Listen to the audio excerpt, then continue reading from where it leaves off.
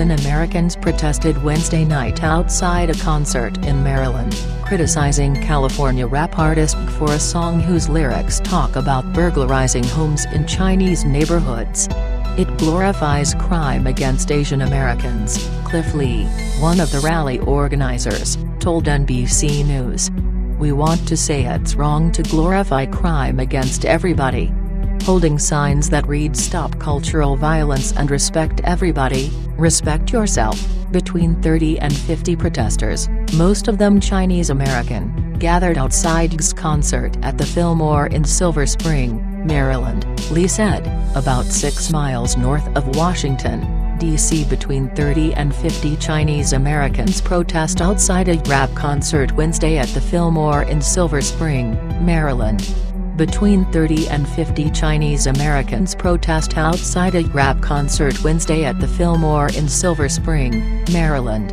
They say G's Meet the Flockers, released in 2014, perpetuates cultural violence and glorifies crime against Asian Americans. Courtesy of Cliff Lee, the controversy centers on G's Meet the Flockers and its music video, released in 2014. The lyrics, which critics say detail how to commit a burglary, begin, "First, you find a house and scope it out. Find a Chinese neighborhood, 'cause they don't believe in bank accounts." The music video shows 2 armed men, with bandanas partially covering their faces, entering a house as the camera pans over to a framed photo of an Asian American family of 4. Outrage over Meet the Flockers comes almost a month after a Chinese American woman made headlines for confronting 3 intruders who had entered her Atlanta area home in the middle of the night on September 16. The woman opened fire with her own handgun, and at least 2 armed suspects returned fire, according to NBC Atlanta affiliate 11 Alive.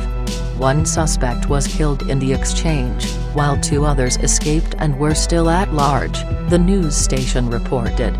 The woman was not charged. There is no confirmation whether the incident was related to the song, but Lee said it was one of the factors that led to the protests against the song. 5 days after the Atlanta incident, a White House petition was created, saying Meet the Flockers by encourages violence and crimes to a specific ethnic group. The online petition asks for the song to be banned from public media and for the legal responsibilities of the writer to be investigated. As of Friday morning, the petition had received more than 71,000 signatures. Think about all the inner-city kids, think about all the kids in the United States and all over the world, if they watch this, what kind of influence will it have on these kids, said Lee, Secretary General of the New Civil Rights Alliance, one of the groups that demonstrated. Image, rapper performs on stage at Staples Center. Rapper performs on stage at Staples Center on September 7, 2016 in Los Angeles. Scott Doodleson, Getty Images. File did not return emails from NBC News requesting comment on the protest. Lee said demonstrators were also upset by and Nipsey Hussle's FDT song and video, which features rappers singing the refrain "FK Donald Trump" as people display the middle finger at the camera.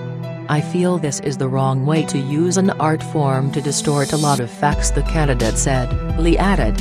Additional protests against the rap artists and what demonstrators called cultural violence are being planned for this weekend and next week, Lee said, in cities where you will appear for the FK Donald Trump tour. That includes Philadelphia on Saturday, with a march in Chinatown, and Boston on Wednesday, Lee said.